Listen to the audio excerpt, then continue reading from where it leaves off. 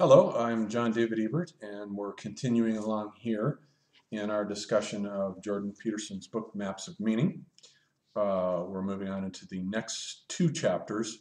One of them is just a small chapter on normal and revolutionary life, and the other one is a larger chapter that looks at the architecture of his triad, the relationship between the unknown, the known, and the exploration process that takes place between them, or what he calls in this chapter the unexplored, which he will later associate with the Great Mother, the explored, which he associates with the Father, and the exploration process that goes along with translating the realm of the unexplored into the realm of the explored with the hero. And one of the interesting things about this, I think, reading this, none of this is anything new to me. This is all basically a left brain version of Joseph Campbell's book, The Hero with a Thousand Faces. The two books make exactly the same points. They're interconvertible into each other. But also, I think in an interesting way, Alain Badiou's book, Being an Event, surprisingly, I think, makes most of the same conclusions as well, but does it in a very complicated way using mathematical set theory and highbrow academic philosophy. So we have three books here that basically say the same thing in three different domains. With Jordan Peterson's book, we have a very drab, dry psychology textbook, and it reads like a textbook. It's not particularly full of artifice or artistry of any kind whatsoever. It takes some going. You have to kind of push yourself to work your way through it. In the domain of clinical psychology on the one hand, that realm of discourse, and then with Alain Badiou's Being an Event, where he analyzes the eruption of the novelty into a status quo situation, which becomes a truth event, and one becomes a subject by remaining faithful and follows through fidelity to that truth event, one becomes a subject. The same thing, the same idea, only he expresses it bizarrely, I think, through mathematical set theory and highbrow academic French postmodern philosophy. And then with The Hero with a Thousand Faces, all the same points have been made, although he made them first back in 1949 before either of these guys did, with The Hero with a Thousand Faces in the realm of literature and the humanities, drawing strictly on right brain imagistic stuff. So you have a dialogue here between right brain and left brain, but all three books make the same point. It's the same analysis of the same set of ideas. The eruption of the new and how humans respond to novelty by conquering it, transforming it into a new system that creates a new paradigm with a new order. All of that. So that's found in all three of these books. Do turn to the Los Angeles poet Michael Aaron Kamen has an excellent synopsis on the website called, I think it's called Quora, but you can find the link to it on my Facebook timeline or on my Twitter timeline, where he gives a kind of Michael's a poet and a very great poet, in my opinion. And if you need confirmation of that, all you have to do is check out his spoken word utterances on YouTube or buy his book, Absences, on Amazon and read it. It's absolutely excellent. The first hypermodern poet, I think, in my estimation. And yeah, he translates everything, Jordan Peterson's very left brain book, into pure right brain poetic terminology in his wonderful synopsis. And what I want to do is kind of do something that's in between the two, that draws on both hemispheres. So check out Michael's synopsis there. I think you'll enjoy it. It's very helpful.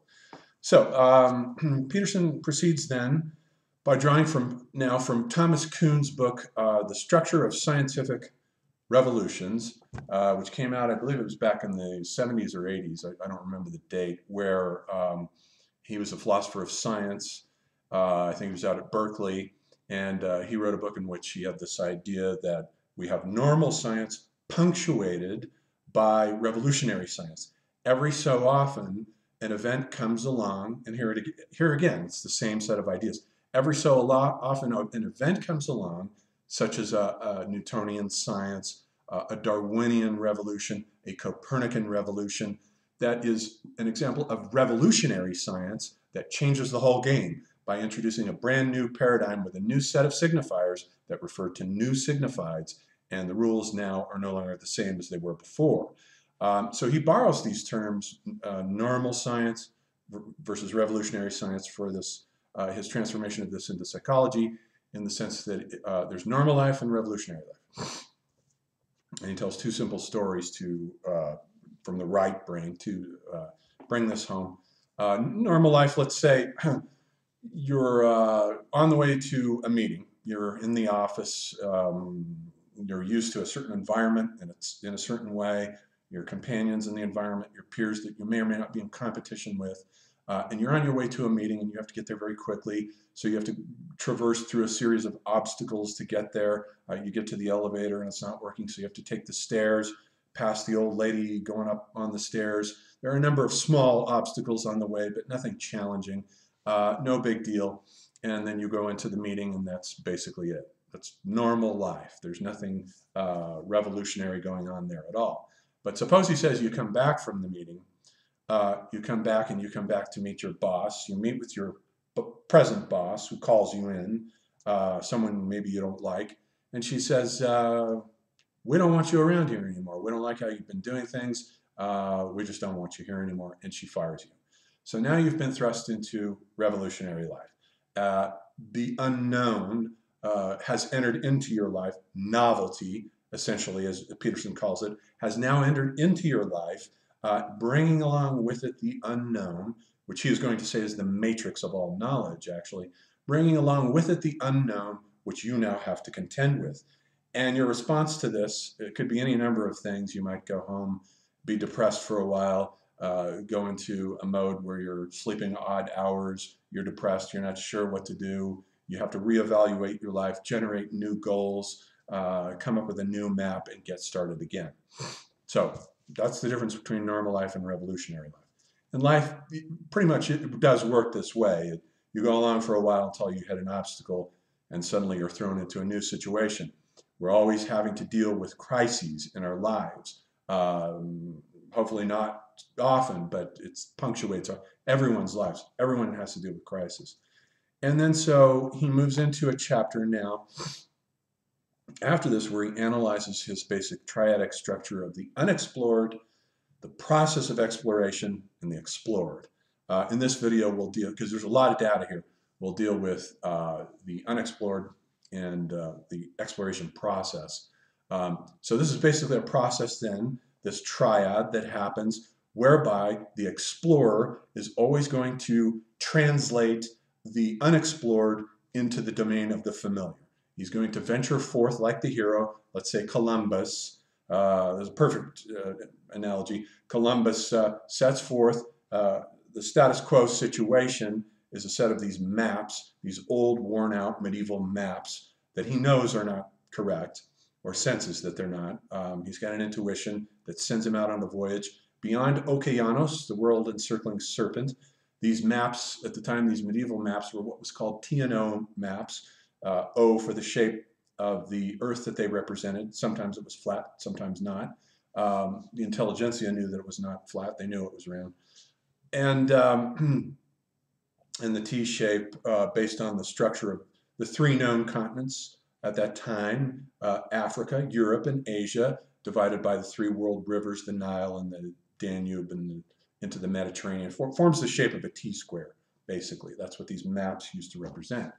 So we can think of this sort of two-dimensional mythic worlds encircling serpent surrounding this map, and Columbus venturing forth to cut the serpent in half, break it open, and release the world of three-dimensional, perspectival, infinite space. And in order to do that, he has to move out beyond where it says on the maps, in the hinterlands, here be dragons. Those are the realms that demarcate the known from the unknown.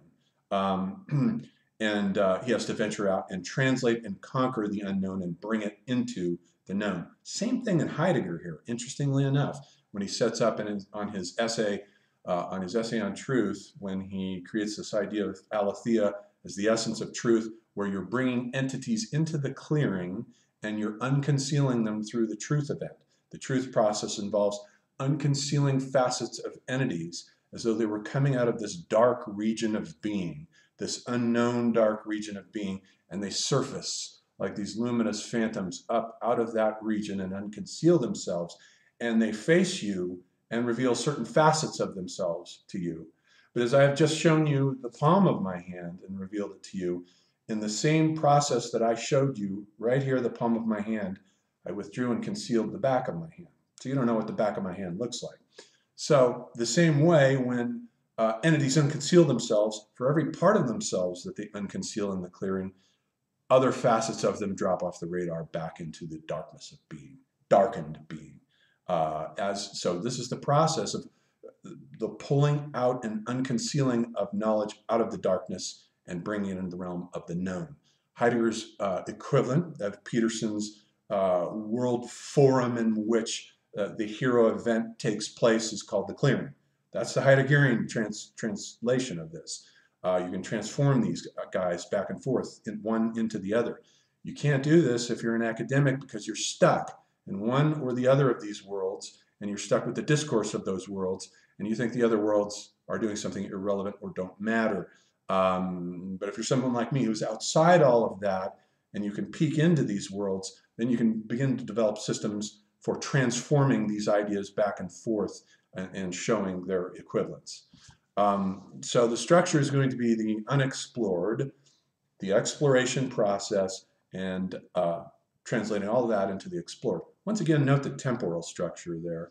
There's an implicit temporal structure because the unexplored represents future potential possibilities. The unexplored always erupts into a situation, destabilizes it, breaks it down, but it's what the Chinese say is crisis and opportunity. It's a crisis with the opportunity that brings about with it promise for new possibilities. So it represents the future.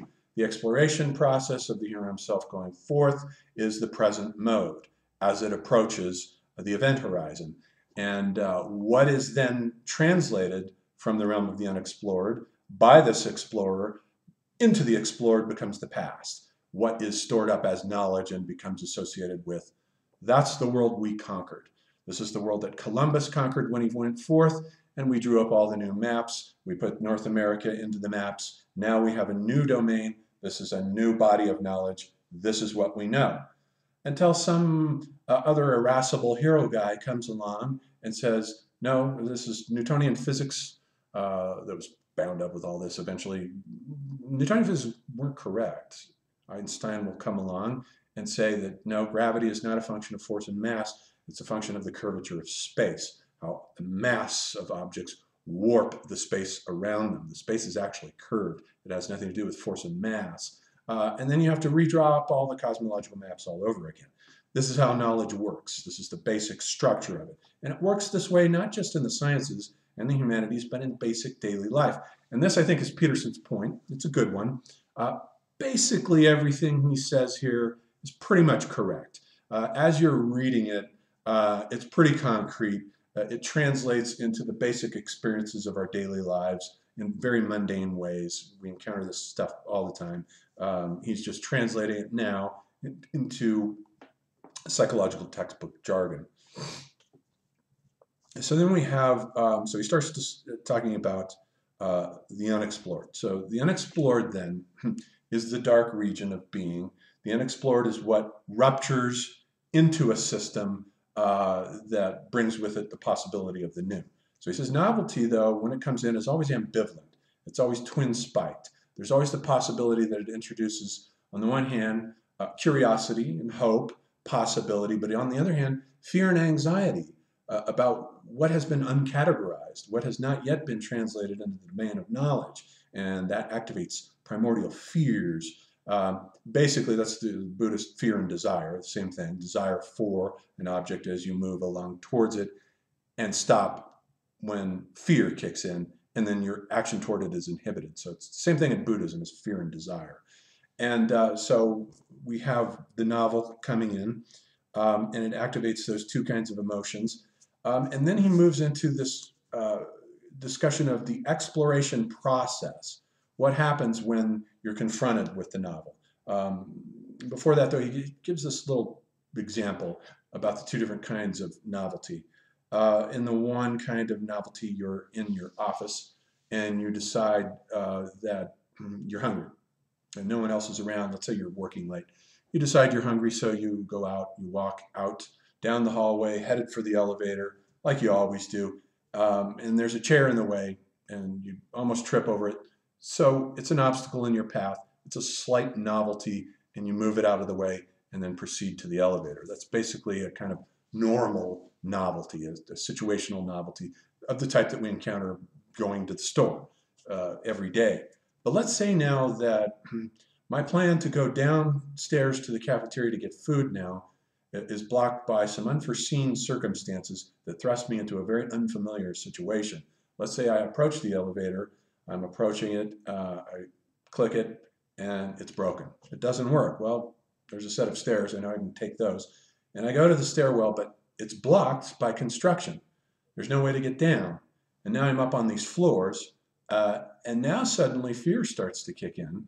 You're being slowly thrust from a normal situation that you're familiar with into an unfamiliar one that is now an example of revolutionary novelty now. There's something new that has happened here that has changed the entire environment, whereas the encounter with the chair was something that was a small obstacle within the environment that had to be removed. In this case now what you have is a transformation of the entire environment. So the whole environment is changing, and now stress responses begin to kick in the body. Adrenaline starts going, heart starts pumping. What do you do now?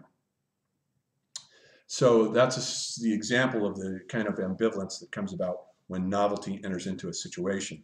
Now the exploration process, which is the next subchapter that he moves into, is concerned with brain architecture. And so what he does then is map all of this out onto the actual architecture of the brain. And traditionally, as we know, the brain is made up out of a reptilian brain, a limbic or mammalian brain, and the human or neocortex. He's not concerned with the reptilian brain here, so we toss that aside. It's concerned with regulating heartbeat and breathing and stuff like that. He leaves that aside. He's only concerned here with three other aspects of the brain.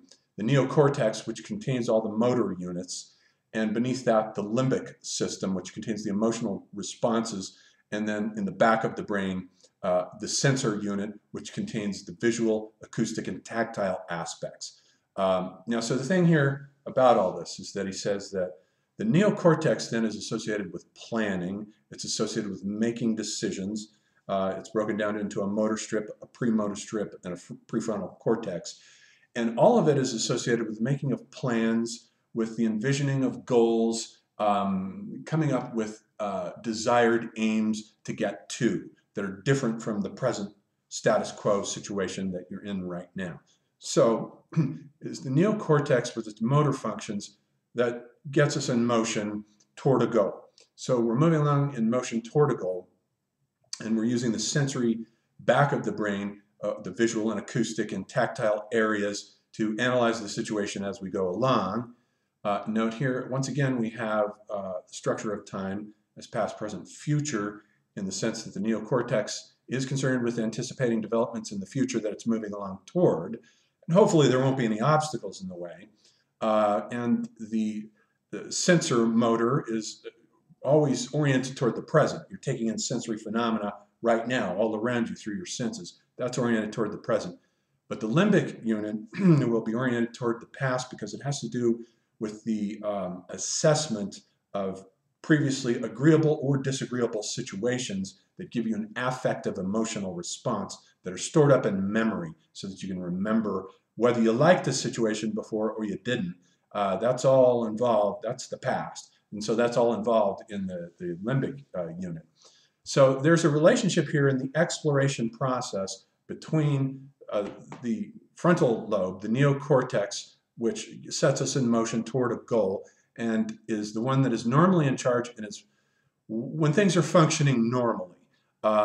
It inhibits the limbic system, which only kicks in when something goes wrong. So if something goes wrong with your plans, a catastrophe, or we make a mistake, an accident happens, suddenly the neocortex is not in charge, and the limbic system then kicks in with the amygdala and the hippocampus. They then kick in and begin to what's called kick in an orienting reflex that then sends this dual aspect ambivalence of the novelty that you're confronted with that can kick in the emotional centers that are associated with curiosity on the one hand and anxiety on the other.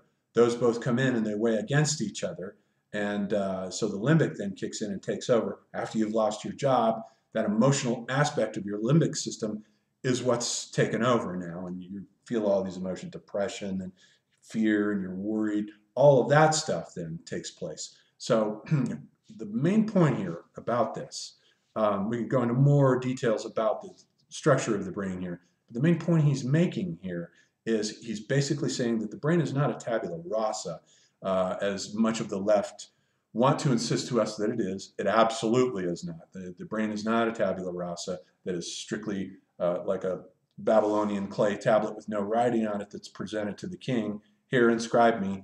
The state will inscribe its functions onto me, and I can just as easily wipe them out because they weren't innate to begin with. That's wrong. So I side with the ones who lean more in the direction of the traditional idea that goes back all through philosophy to innate ideas, innate responses. He says that fear, for example, is innate. It is something, the response to a new situation is innately one of anxiety, inevitably. And it's the same in animals as it is in humans. If you take a rat and you put the rat in, say the rat has been accustomed to one cage. So it's in an environment that it's got its cognitive map mapped out. It's safe and comfortable so that it can do normal activities. But you scoop it up and you take it out and put it into a new cage, its first response is always going to be one of fear. It's in a new environment. Fear is hardwired in the brain. The brain's not a blank slate. These reactions are in the brain hardwired. We're hardwired to deal with and respond to unpredictability versus predictability. The brain is capable of responding to both, and it's hardwired to do that naturally, despite what the left may tell you. And so you put the rat in the cage and explores the cage at first. It gets rid of the fear, that is to say, it conquers it through the exploration process. It translates the unknown into the known and becomes safe and secure and is now in a new environment in which it feels safe. And so that situation has been successfully conquered. The mother has been successfully conquered in a certain sense and translated into the realm of the father, into the realm of safety and security. But if you then, fear can be learned though, of course, if you, through classical conditioning, electrify the floor and turn on a light, and every time the floor is electrified and shocks the rat and the light comes on, it learns to respond to that with fear, such that if you just turn the light on, it'll freeze without the shock necessarily having to be there. And so we know that we've taught it a new kind of fear. We've basically reset it back to its original inhibitory freezing anxiety that it felt when it first entered the cage. So we're reactivating that. So fear is, I think he's got a good point here. It's very definitely innate. He mentions the fact that there have been studies done on rats where rats who have previously never seen a cat before will instinctively freeze the moment it sees the cat. It'll just freeze, even though it's never seen it before. But if you make incisions in the rat's amygdala, it won't freeze. And so that tells us then that fear there is hardwired into the brain. There's what used to be called, this is, again, there's nothing new here. There were Russian studies, the study of instinct, I think it was by Nikolai Tinberg, if I recall, way back in the 40s or 50s, a Russian studied what was called innate releasing mechanisms, such that you could do, he was doing experiments with hawks and chicks, such that you could set chicks loose who had never seen a hawk before, and then you could, if they saw a hawk, they would freeze and they would stop. Or you could make a paper mache hawk and draw it over them and they would stop. So we know that the hawk is somehow, the image of the hawk is somehow buried in the nervous system of the chick. But if you take that paper mache hawk and draw it backwards, they'll keep going about their activities because they're used to the direction that a hawk naturally flies. So there is such a thing as innate releasing mechanisms. He is on to something here, that the brain is definitely hardwired to experience fear of the new. Anytime a new situation comes in, you experience fear. But you have to get over that fear to then take the crisis as an opportunity for expansion of knowledge and transformation in paradigms. So that's an opportunity for a paradigm shift. And that's something that brings about the new. The matrix, the The unknown is the matrix of the new. And I think he's dead on about this. It is the unknown that is the source for the growth over time of human knowledge, which gets larger and larger and larger. We know more about anything than anyone has ever known in history on this planet today because of the sheer accumulation that we have had of our knowledge systems. So he's definitely right about this. We know a lot more than we ever did know. However, I think that he doesn't get into it yet in this chapter, but I think the attribution of sexual valencies to this triad is a bit problematic and definitely is not hardwired into the brain or innate at all. The Great Mother he associates with the unknown, and the Great Father with the realm of the known. Okay, problem here. The assignation of sexual valencies to phenomena is totally arbitrary. It is totally culturally arbitrary.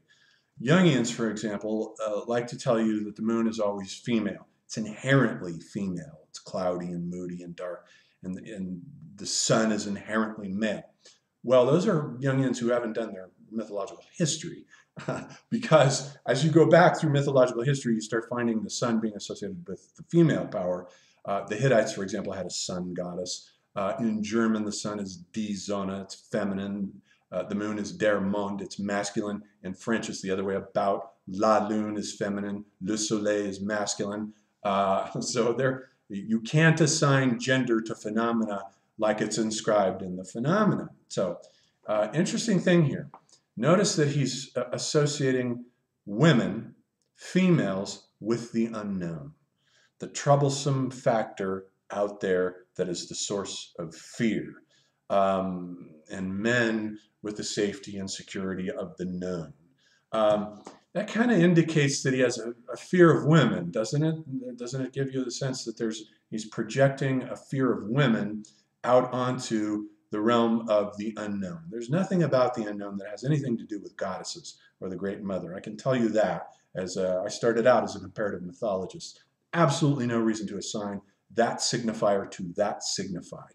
And likewise, there is absolutely no reason whatsoever to assign a masculine valency to the realm of what is known, although Lacan does. Lacan assigns the realm of the known, the big other, as he calls it, to the name of the father, society, the symbolic, the social order. He does give it a kind of a paternal valency as well. I don't think Jung did. I think for Jung or Freud, for Freud, the social order was the superego, the realm of the superego.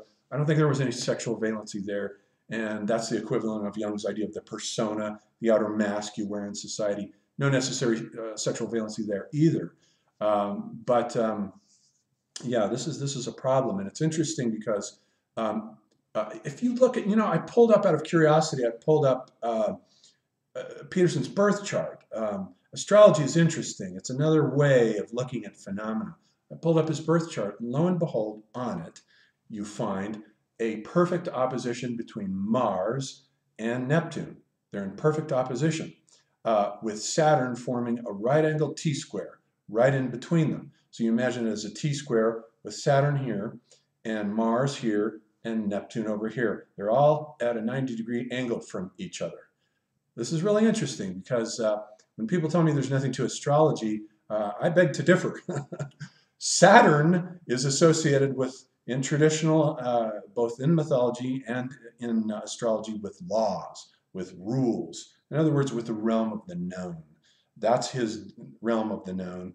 Neptune is associated with the watery abyss, which is typically in mythology associated with the Great Mother. It is out of Namu, the watery Sumerian goddess that On and Ki form the separation of the world parents, and Namu is the watery female abyss. So there's Neptune there, and Mars is the hero, right there between them, that goes back and forth between Saturn and Neptune, the known and the unknown. Interesting how those three archetypes resurface in his thinking in his basic triad here.